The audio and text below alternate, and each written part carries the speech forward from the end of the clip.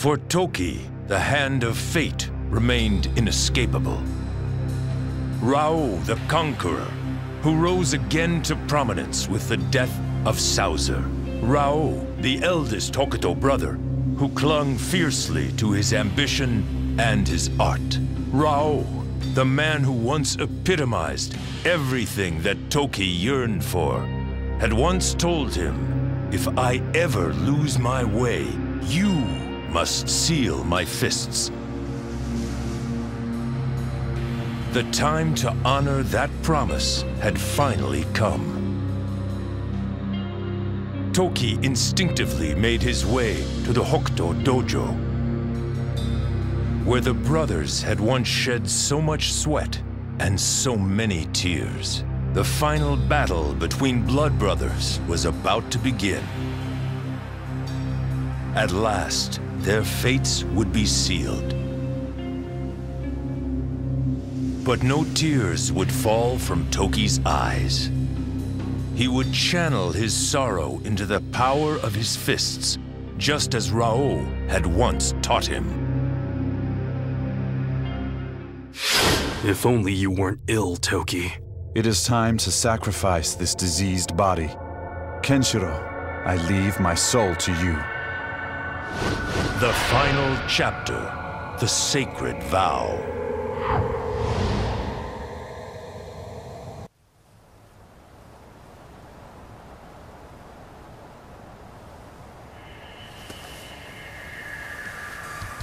Only one who has truly mastered his art can hope to defeat me.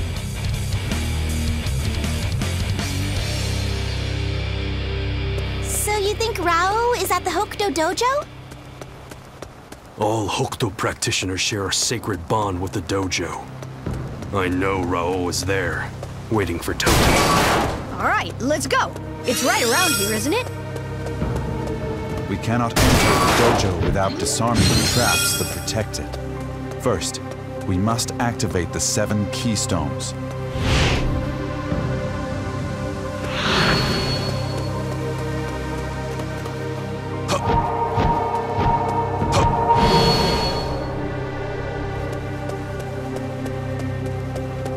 Help us!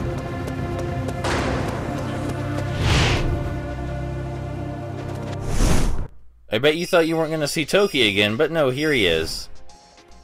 This is his final chapter, and it's rather important to the story, so we couldn't afford to leave it out. It's a tiny bit difficult to rescue villagers with Toki, not because his attacks aren't powerful or anything like that, but because his signature moves are ass. That might be a bit of an overstatement. His signature moves are fine, but they're only meant to be used on single opponents. This level seems to have a lot less fighting and a lot more atmosphere than a lot of the other levels in the game, probably because it's for Toki. Toki's projectile Aura Blast is your best bet for taking out groups of enemies. It's almost as good as a signature move. At the very least, it's as good as Boulder Splitting Wave. But it's still no Softness Ripping Slash. It should also be noted that Toki only gets 3 levels, and this is his 3rd, so you don't have much time to upgrade him at all. This is going to become especially painful when we have to fight Rao, but we'll get to that when we get to that.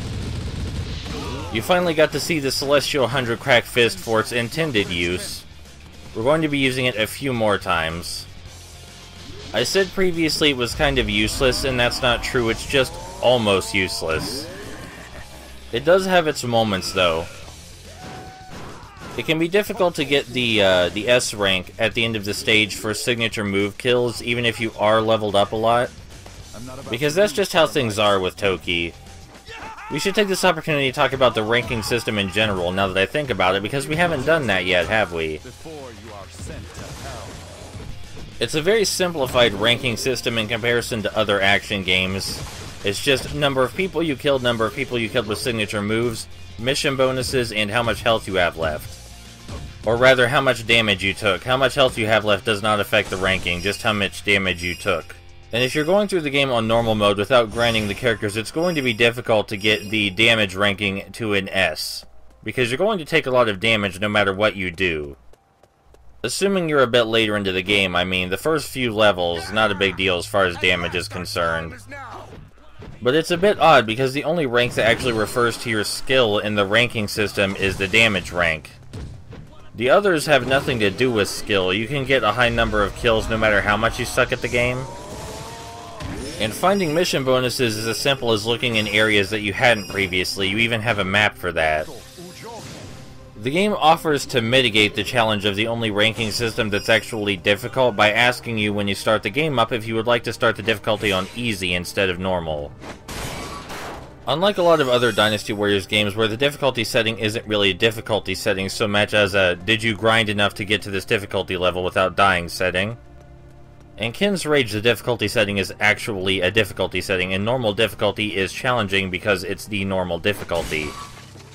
If you play on easy mode, a lot of the design in legend mode just flat out doesn't work or doesn't matter. And if you go through again on normal mode after easy mode, then you've leveled up too much for it to matter. It's weird that they bother designing things in such a specific way as to make them challenging, but then they activate systems that mitigate that challenge to the point that it might as well not be there.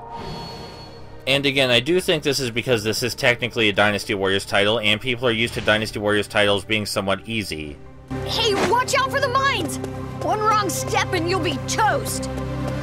I think that's an overstatement, Bat. We'll be fine if we get hit by the mines. It may hurt a little bit, but we'll be okay. Either way, we just need to jump over them, no biggie. I don't know if the enemies can activate them. I've never even tried to find out.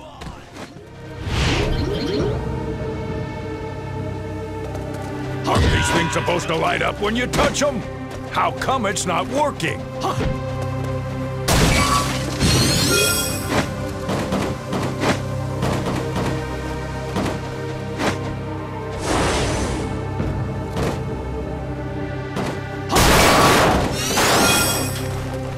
Maybe your fingers are too fat and greasy. This is the perfect time to use the Celestial 100 Crack Fist again, so you can see simultaneously how useful and useless it is. It deals maybe 1/3 of a commander's health bar of damage. This would ordinarily be considered useless, but if you're trying to save your hyper signature move for something more important, then it works fine for that purpose. Where did you come from? Get him!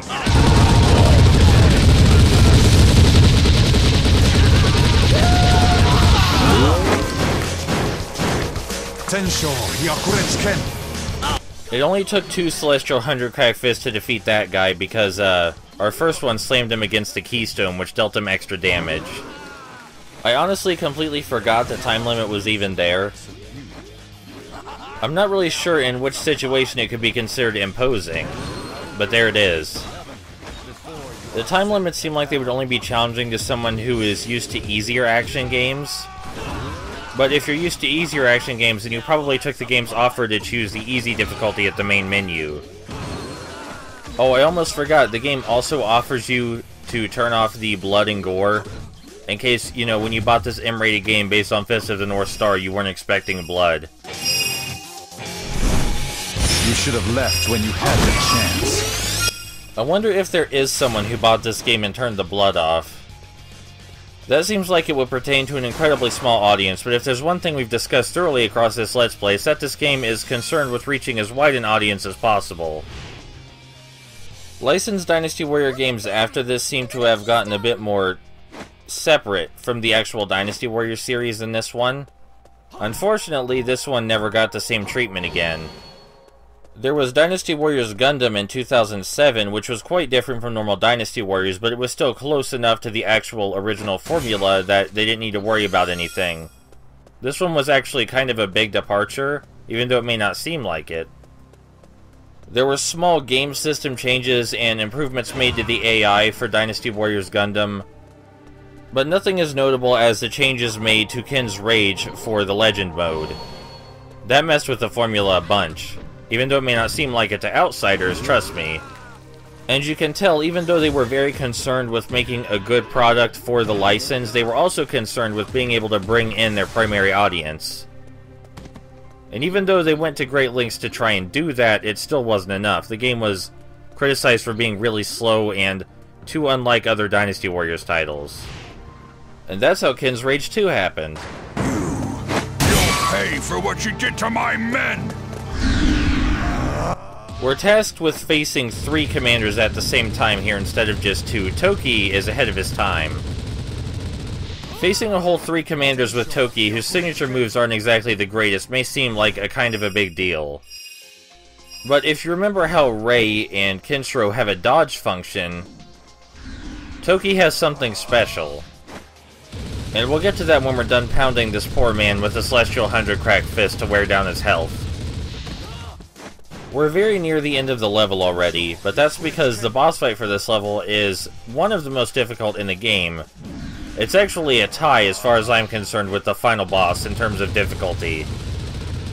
Alright, now that we've worn this fellow down just a little bit, it's time to show off Toki's special ability. Instead of dodging, Toki has the miraculous ability to counter his enemy's moves. Something we're going to see right now. When he counters them, he freezes his enemies in place and puts them in a state of Meridian Shock, where they are way more vulnerable. This is the easiest way to beat commanders and bosses, far easier than relying on signature moves. The timing for it, though, is on a delay. It's not an instant counter. So you have to account for the fact that the enemy has an animation startup, and so do you. Just like Ken's roll, you can make the counter move faster if you use it in the middle of one of your attacks, but that still doesn't make it instant or guarantee that it will work.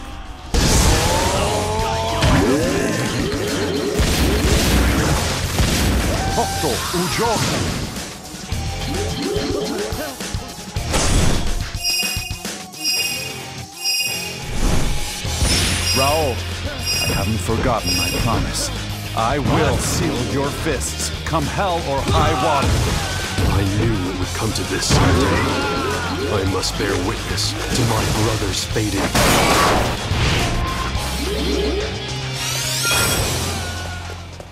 Huh, there's another one here. The Keystones, once activated, linked together to form the 7 stars of Hokto.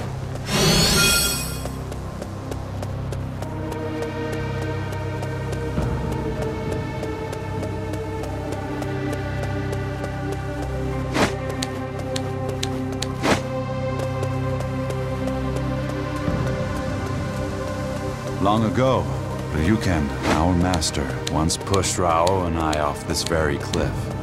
I was injured, so Raoh held me in one arm and climbed back up with the other. I know the final keystone is up here.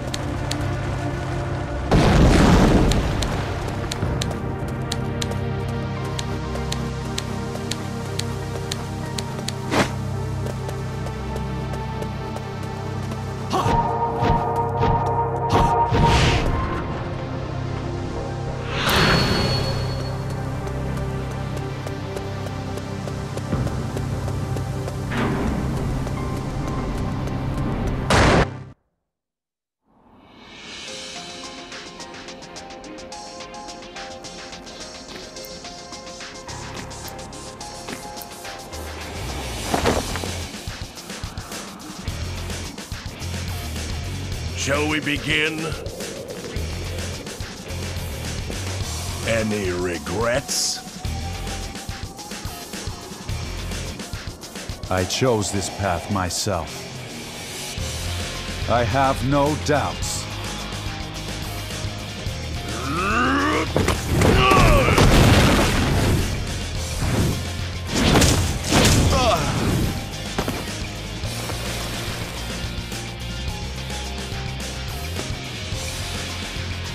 If you wish to overcome me, then you needed to learn the Iron Fist of Cruelty. This battle is as good as over! The Iron Fist? But when did you...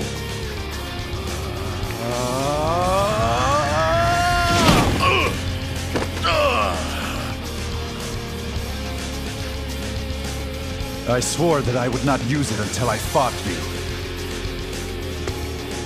Look to the sky! You should see it! The Star of Death! Oh, no! The Star of Death! above me as well. There is a legend handed down through the history of Hokuto Shinken. When two mighty warriors who are evenly matched fight, then above them both will shine the Star of Death.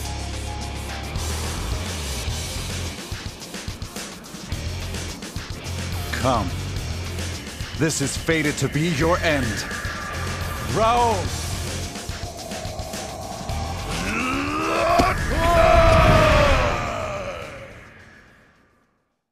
Alright, welcome to the tie for the hardest boss fight in the video game, also known as Oh My God, Why Are You Doing This to Me? Raoh deals massive amounts of damage, and he has a lot of moves that can inflict Meridian Shock on you and make you attack slower and incapable of defense. It only takes one of those moves, and then any other move from him, and Toki's down. This is in combination with the fact that you have to be incredibly methodical in your fight with Raoh if you want to succeed at all. In summary, this fight takes a long-ass time and you can die in a couple of seconds. The first phase isn't so bad. It more or less gives you time to get used to the way the fight's going to go, by which I mean slowly. You do have to break Raoh's block before you can hurt him, and the best way to do this is by jumping in the air and slicing at him. It breaks his block instantly, and if it doesn't knock him over, then he'll be vulnerable for a brief period. Your projectile attack also breaks his block, but you take too long to recover from it, so he's not vulnerable any longer. The strategy doesn't really change much as he gets more aggressive, except you want to press the R1 button immediately if you think he's going to use an attack. That way you can counter it. And if you're not successful at countering it, then you've just lost.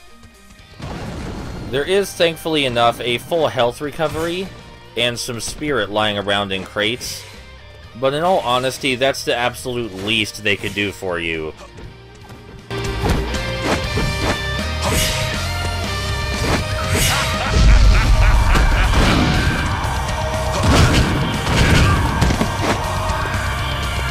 Still water has overcome the raging torrent.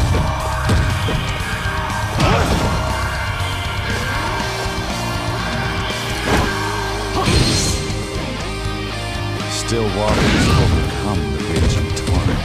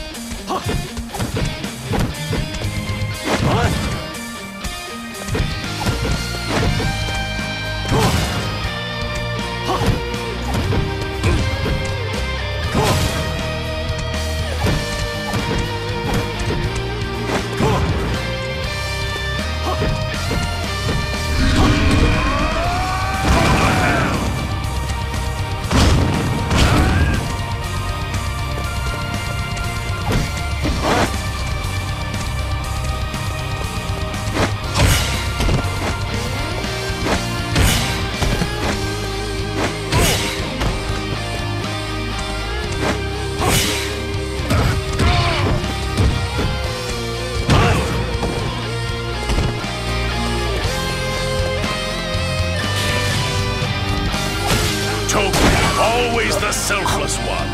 At last you found something that you yourself wish to fight for. Come, defeat your own brother and shatter the legend of Kano if you can. Still waters overcome the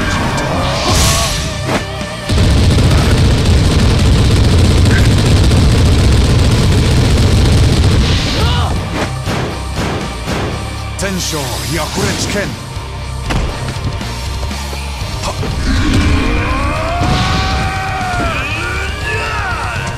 Out of my sight, maggots!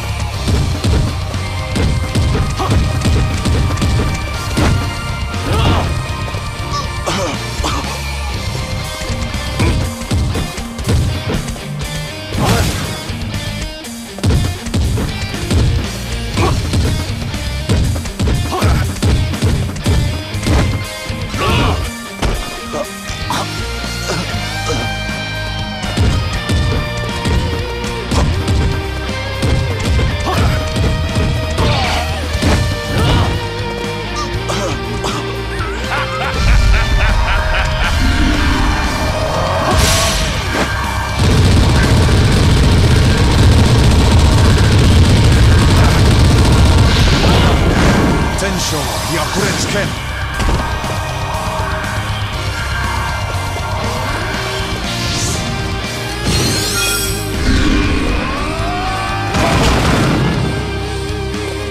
Out of my sight, maggots!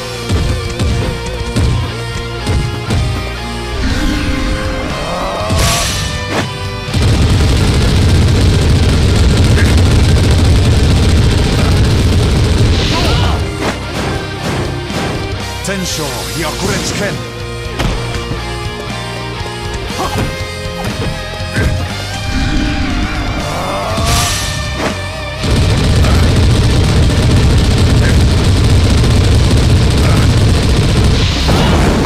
Tensho Yakuretsken! Still waters overcome the raging tide.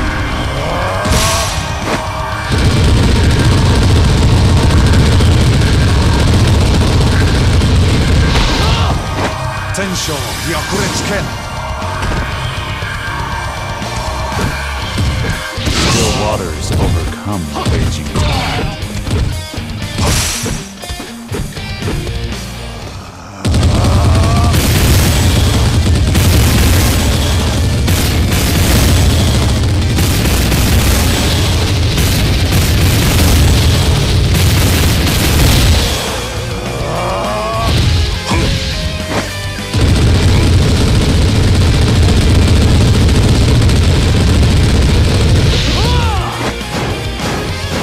Tensho Yakuretsken!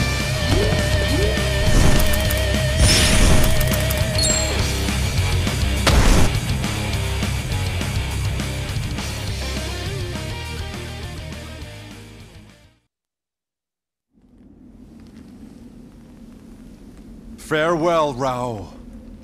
I will fulfill my promise to you. The Star of Death has fallen on Toki's head.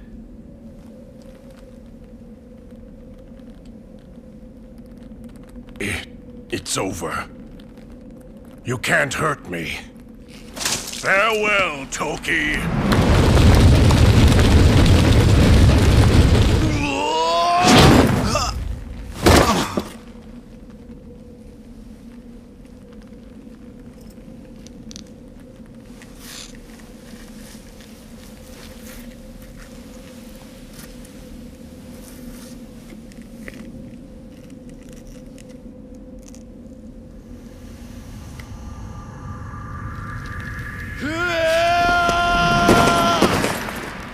Enough! Stop it, Toki! I know the secret of your Iron Fist. This! He pressed his own Sekako. That vital point lets one use the Iron Fist for a limited time. But, cruelly, it also drains one's own life at the same time.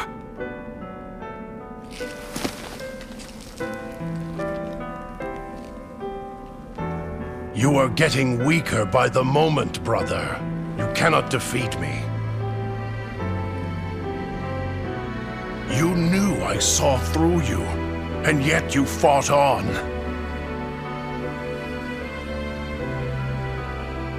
You're crying. Rao. But you gave up. Your tears in favor of unbridled ambition. It's you, Toki. Even as you faced certain death, you still kept trying to overcome me. You, my brother, brought the tears back to my parched soul. I have no regrets. Give me my final destiny.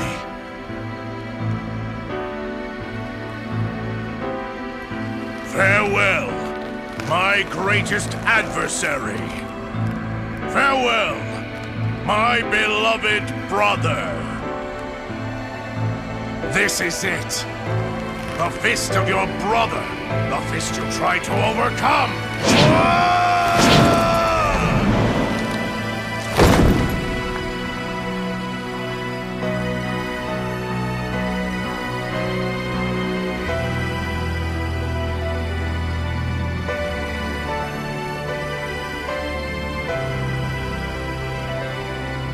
Why?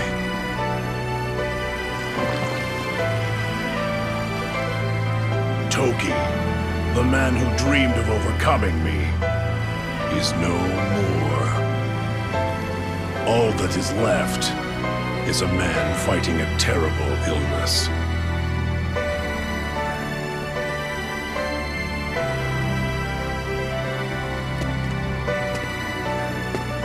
Take care of yourself, Toki.